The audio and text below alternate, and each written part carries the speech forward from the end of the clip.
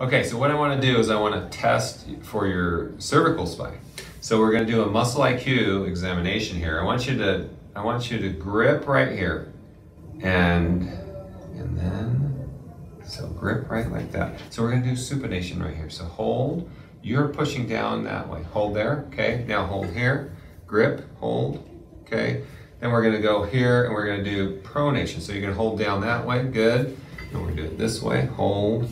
And we're going to do a grip right here. Bend the wrist towards you. Hold there. Okay, good. And we're going to grip right here. Pull in right there. Keep your elbow in and hold there. That one doesn't hold very well. And your joints pop and everything, but you can't hold that very well. So you have a weakness with your flexors. So we're going to go in, hold there, in, hold there. We're going to go out, hold there, hold there. Spread your fingers apart. Okay, spread your fingers apart. Okay, then thumb coming across, hold there, pushing back out that way, hold there, thumb coming across, hold, pushing back out. So hold there, that one's a little weak too. That one's not holding. Okay, so what we're gonna do is we're gonna test you lying down on your back. What I have you do is you come into this position, you're gonna grip, bend your wrist right there, hold like that, keep your elbow straight, hold like that. So now what happened is your shoulder went weak. You notice that part? Mm-hmm. So if you didn't have that grip, hold here. So hold there. Okay, now we grip right like that. There you go. And then you hold and your shoulder goes weak. So now I'm going to go and search for some strength. So right there. Yeah, right there you go stronger. Okay. So now come real close into here so we see right where I'm going, right into here, and that's your sore spot. Yeah, so I can release it and basically neutralize the pain. This is called pain neutralization technique by Stephen Kaufman, but I figured out like a different way to neutralize it than what he taught necessarily. But so we're going to go right in like that.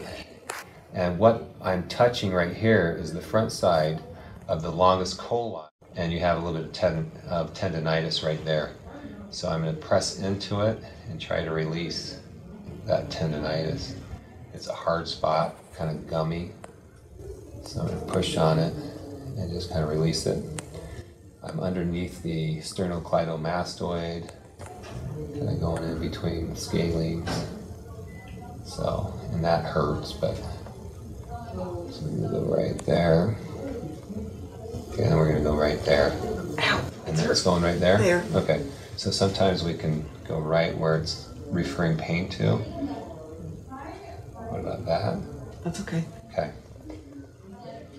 Okay, so we're going to, after the treatment, we're going to retest just to see if we need to do anything more. So bend right there and grip like you're doing. Hold with your shoulder. So hold there. Okay.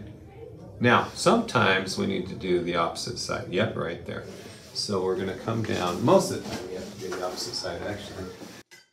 But, yeah, so we go into there. There it is. And then we're going to push through here. Do you have referral down the arm? Not yet. Not yet.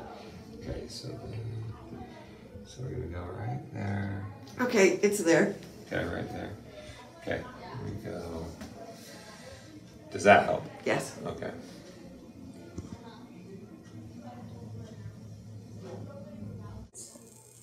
Okay, we're going to retest again.